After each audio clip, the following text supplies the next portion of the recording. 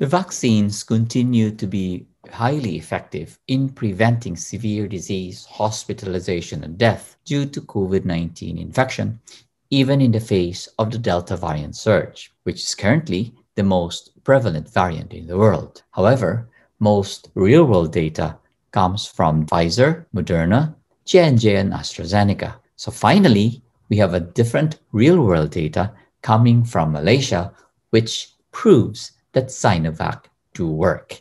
Let's watch this.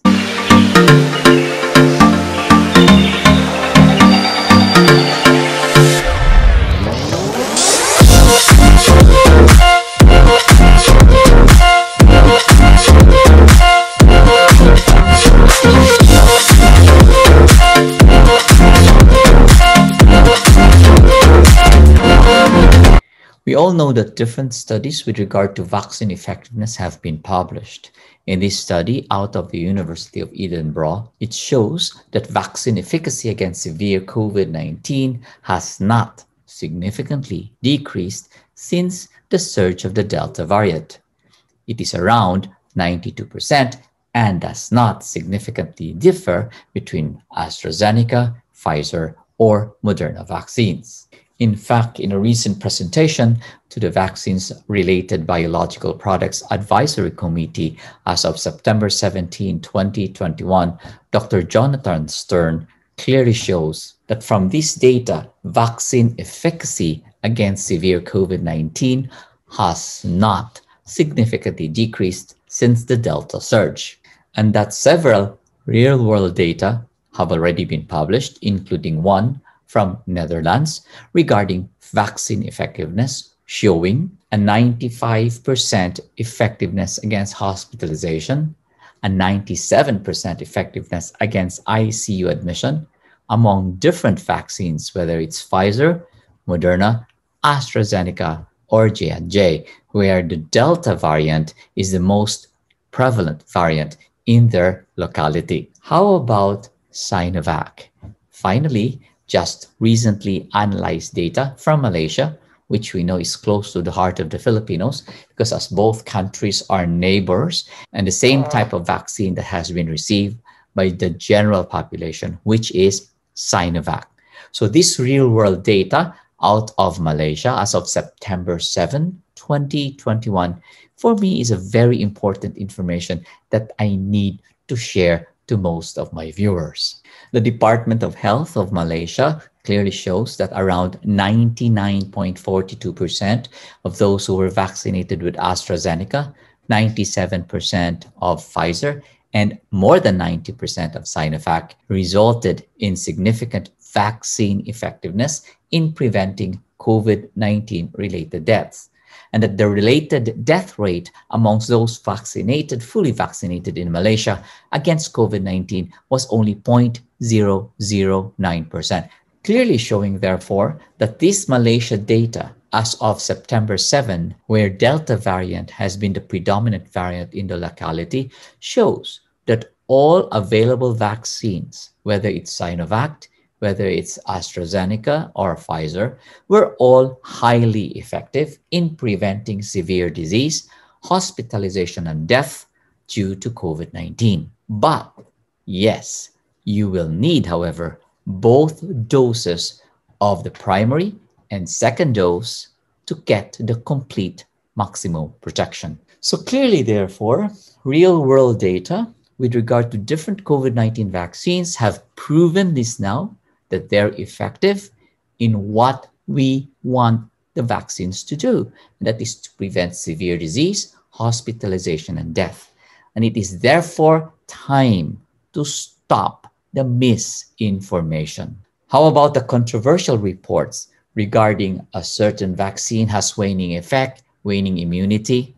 Here is what we know. When we talk about waning immunity, it's likely referring to the risk of getting the infection and not waning effectiveness against the symptomatic infection and not waning effectiveness against severe disease. Remember in my previous video, while I was clearly emphasizing that while neutralizing antibodies decrease over time, as they are supposed to, the protective immunity provided by our memory B and T cells continue to be present, and they are there ready to mount a defense once the body is again exposed to the virus. That's why my own opinion is I am still against any form of boosters at the moment, as data have not been shown for them to be needed, except among immunocompromised hosts. As this article from Lancet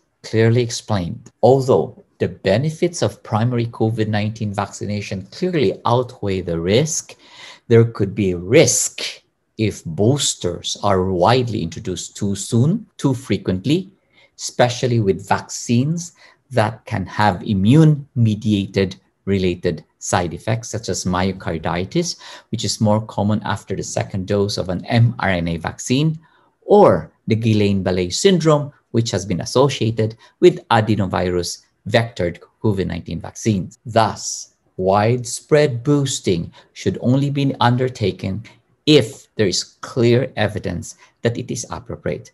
So let's wait for the data. We know that the current evidence does not, I repeat, does not appear to show the need for boosting for the general population, in which efficacy against severe disease remains very high. Remember, the first thing to know about COVID-19 vaccines is that they're doing exactly what they were designed and authorized to do. You could clearly see the rates of COVID-19 disease have undertaken an unprecedented plunge among those immunized. And the second thing to remember is that no vaccines are 100% effective at preventing infection or disease, so that when the virus does affect the immunized, it seems to accumulate to lower levels and spread less enthusiastically to the new host. It's causing, on average, therefore, milder or more transient symptoms. And this is proven among my patients who receive or who got breakthrough infections. And what is true is that the overwhelming majority of the COVID-19 infection right now are among the unvaccinated.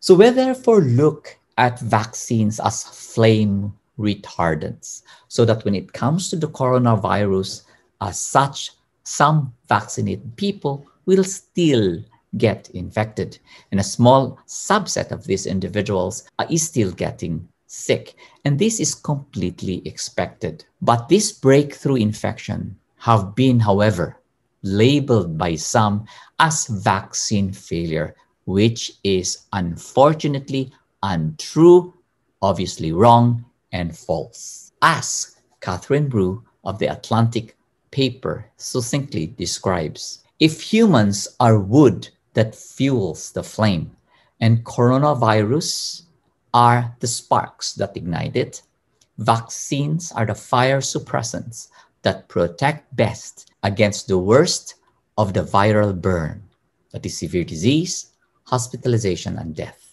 So in short, the vaccines that are currently available to us are all safe, effective, and they do save lives. Whether you have received Sinovac or Pfizer or J&J, let's all stop the misinformation that one is better than the other, and that the current available evidence does not show the need for widespread use of booster vaccination in populations that have already received an effective primary vaccination regimen. Again, I hope this video helps reassure you that what you have received do work and help protect you against severe disease and hospitalization and death. This is Dr. Jerry Tan. See you again soon.